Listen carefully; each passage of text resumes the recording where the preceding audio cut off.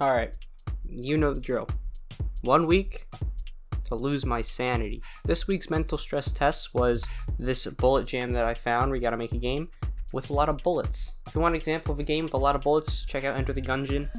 That's a good game. So I aim to make a game something like that. When I mean something like that, I mean almost a carbon copy. I took the bullet mechanic, I used it. I took the dash mechanic, I used that.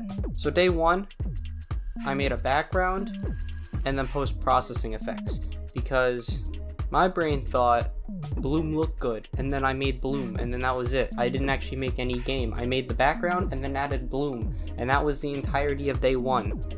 How am I this unproductive?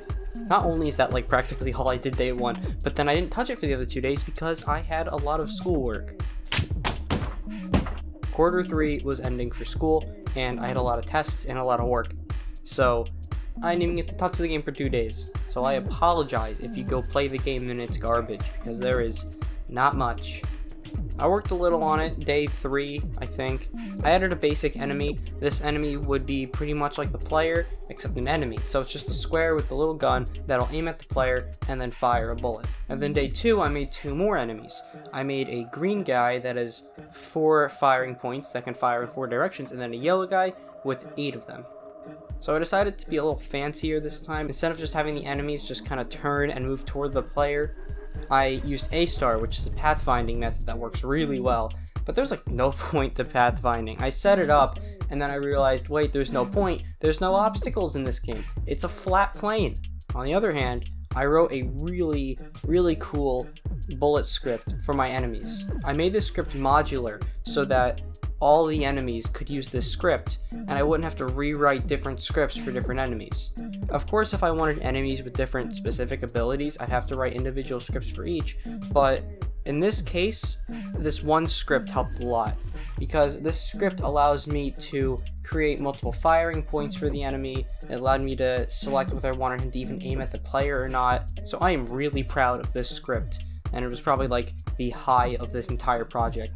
Anyway, on to day 4, I worked on enemy spawning. Now, I got a lot of comments about the difficulty of this game. This game was so difficult, even with the infinite dashes. Originally, when I made the dash mechanic, I eventually nerfed it because there was no reload time and you can just spam it and just get out of anywhere. But even then it was still too hard because what happened was the enemies spawned on top of the player, which means they would spawn and just immediately fire bullets, which is not the best when 4 8 firing point enemies spawn on top of you. There's no getting out of that.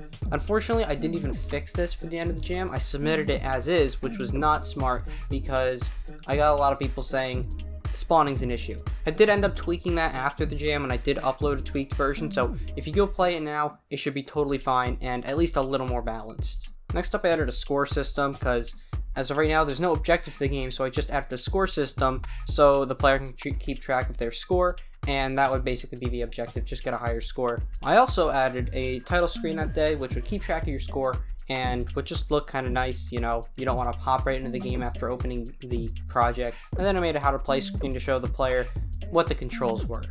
So after making a transition for the scenes and picking a bunch of sound effects and some really nice music, I built the project. So I built it as an EXE because when you build it as an EXE, it's a solid project and it feels more polished than a HTML. I had to upload as an HTML as well, just because I noticed in my previous jams, if you upload an EXE, people tend to not play your game. This is because people don't like downloads, so I decided to build it as an HTML as well, just so that more people have an opportunity to play it. I definitely have to learn a bit more on how HTMLs work, because I had a bunch of issues when trying to build the project as HTML, because it like sometimes wouldn't even run. And when it was on itch, it was so laggy. Sometimes when you upload a HTML and you play it, it's very laggy. It runs at a low frame rate and you have to like minimize the window as much as possible to get the highest frame rate.